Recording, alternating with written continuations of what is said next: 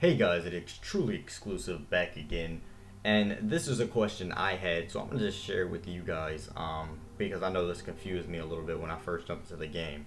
Now, for the people that don't have the game, what's gonna happen is once you jump into the multiplayer, you have to play 10 games.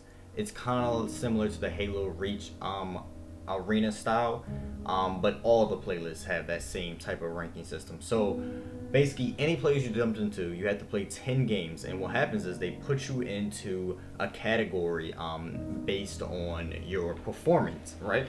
Okay, so the category goes as follows. There's bronze, then you'll see silver, gold, platinum, diamond, onyx, and then champion. So to break this down really quickly, basically they're going to be looking at things such as your win-loss ratio, your KD ratio, and how you were contributing to the team. So just to give you a little bit of information on my personal doings, when I first started off, I was actually put into the platinum I guess area rank system here going on. So basically what happens is, I don't know if they start you off at the first tier particularly, I can't really say so, yes or no on that, but I started off at the first tier of platinum, which is the one that you see me putting the mouse around, okay? So basically now, after playing, a good another 5 games, I've been put into the third tier of it.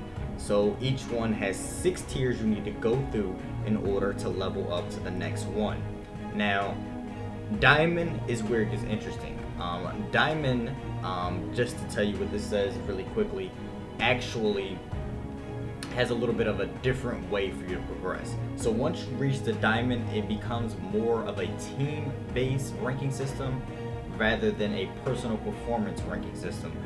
This one is actually stating that once you hit the first tier of this, only way that you can progress to a higher tier within this level or any level is by you winning. No matter how good you do, if your team does not win the game, then you cannot rank up. This actually becomes a very interesting concept, because for people that have very bad teammates, that won't be good.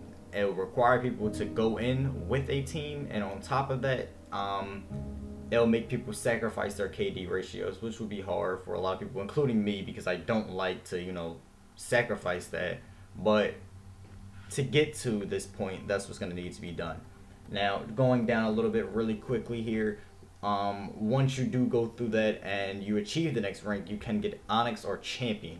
So onyx is this, as a lot of people remember from Halo Reach, it's just the highest rank you can achieve. So once you have that, golden, right? Okay, so to get to champion, this actually is something awarded to people who are in the top 200. So this is going to be your, I guess you can say, top of the line players here will only have this.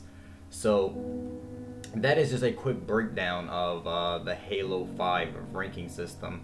Fond of it personally. It's okay. I think it's going to be a very interesting concept, and it's going to give people something to work for. Keep in mind, it is a lot harder to achieve than it was in Halo Reach. After playing 10 games, you're not jumping instantly to onyx.